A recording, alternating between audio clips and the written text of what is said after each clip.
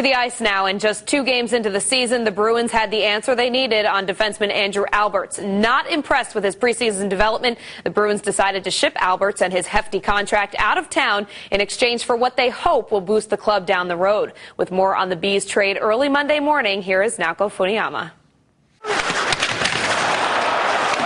From the BC Eagles to the Bruins system, Andrew Alberts has been a Bostonian, but after sitting out the first 2 games as the 7th defenseman, Alberts will no longer wait his turn, at least not in Boston.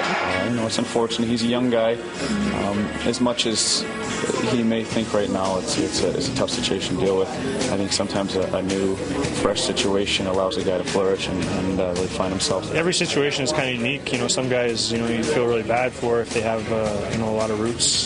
Some guys you feel like almost good for because it's going to benefit them. If they're not playing, he missed the last couple of games, and you could tell he was really frustrated. And I think a fresh start and getting traded and going to a new surrounding, a new environment can be a very positive thing for some guys.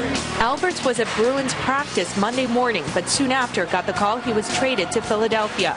Alberts leaves in exchange for a 2009 4th-round conditional draft pick and forward Ned Lukasovic, a 22-year-old who has spent most of his career in the minors of the Los Angeles Kings system.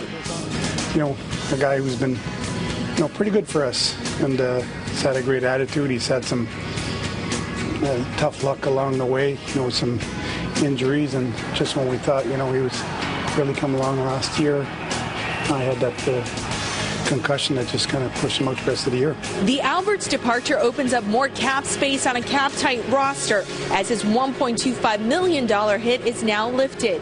Who will fill his spot is yet to be determined, but the Bruins have certainly liked the defenseman already developing in their own system.